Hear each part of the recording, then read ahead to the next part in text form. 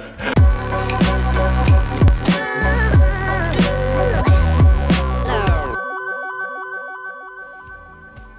I'm Ricardo.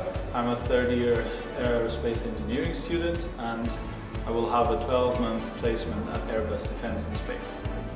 So when I applied for Airbus, I just simply sent a cover letter and my CV, and later on got an interview offer. So some challenges I faced was to write a good cover letter because there's fierce competition, and I guess getting some relevant information of what they are doing to prepare myself for the interview was a bit challenging because in the space sector some things are just not revealed. Okay, some top tips. Maybe when you write a cover letter, make sure you're a bit inspired. In my case, I had some jazz in the background, some candlelights during the night, and it should convey a bit of who you are so they can see how versatile you can be. I mean, all of us, we're all different, so make that difference show.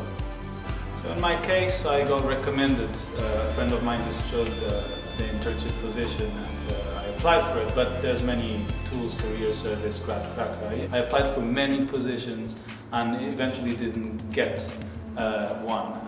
So in that sense, you can apply for as much internships you want to get some experience, but make sure you put your heart and soul into the one you really want, because that's what matters. Tailor your CV, tailor your cover letter. Internships are important because they can be a break from your studies into a more real world, less academic. And I guess it can awaken another passion on this field, or whatever the field your internship is, which is very important to define what you want, because that ultimately is what is very hard to define. Hi, I'm Ricardo and I'm part of the Student Inspire Network.